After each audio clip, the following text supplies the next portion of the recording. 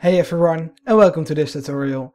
In this video I will show you how to convert, swap, trade or transfer USDT into Bitcoin on Binance. So without further ado, let's get right into it. The first thing you'll need to do is to go over to Binance and log in.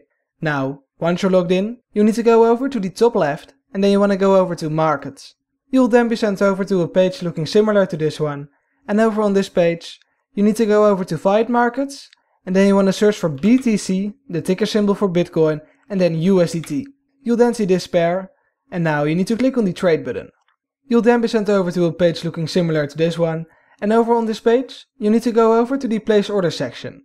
If you're using the Pro layout, this will be on the right side of your screen, and if you're using the default layout, this will be in the middle of your screen, down at the bottom. You'll then need to go over to Buy, and click on Market. Now, you need to go over to USDT, and fill in the amount of USDT you would like to swap, trade, convert, transfer, exchange, or however you want to name it, into Bitcoin.